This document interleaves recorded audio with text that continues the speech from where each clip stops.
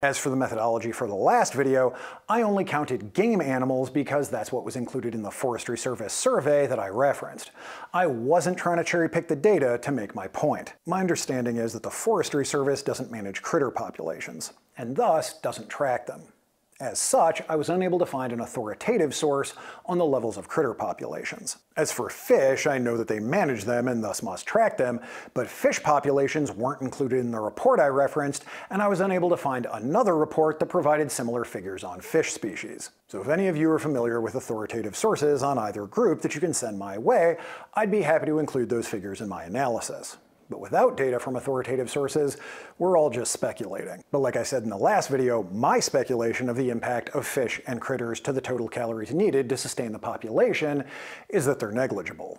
So let's do some math to check my speculation. But bear in mind that since this is speculation, there will be a lot of estimating, averaging, rounding, and generalizing, because I don't have the time, nor is it my area of expertise, to do a full research project on this.